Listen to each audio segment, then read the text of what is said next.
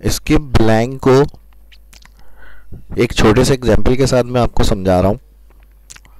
ये paste special में ही option दिया हुआ होता है हमें। अगर यहाँ हमने कोई सेल्स मिसाल के तौर पे कॉलम में टाइप की हुई है, उसमें सैलरी दी हुई है, इसके साथ हमने इंसेंटिव दिया हुआ है। अब हम ये चाह रहे हैं यहाँ जो इस कॉलम में वैल्यू आ रही है जिन सेल के सामने, ये उस कॉलम में लिखी हुई आ जाए।